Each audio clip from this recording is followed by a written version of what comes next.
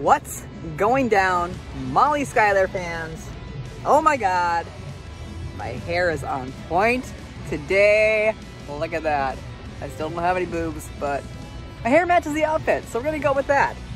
You can't complain about that. I'm trying to be girly. I got a little dress on and all. Yeah, no boobs, sorry.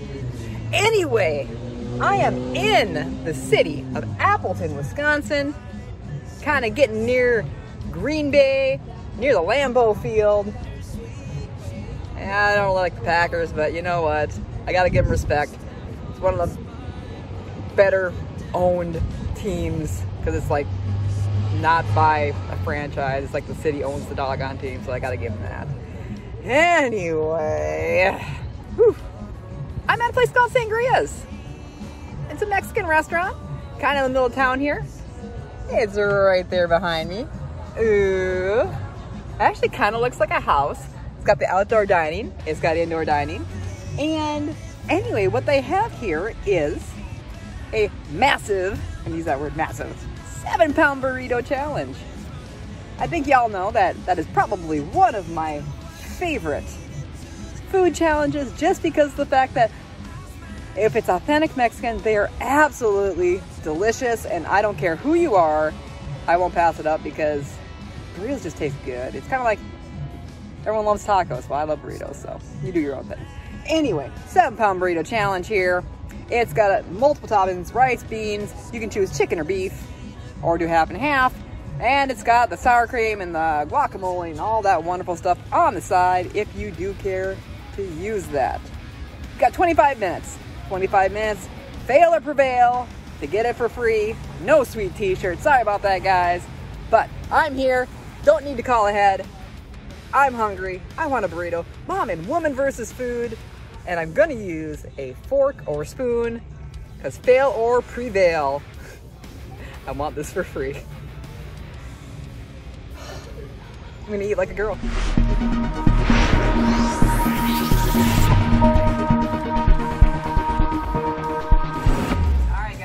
Got this massive burrito at Sangrias here. It's like 7 pounds. Seriously massive. It comes with its own flower garden. I don't have to use that. But it's pretty.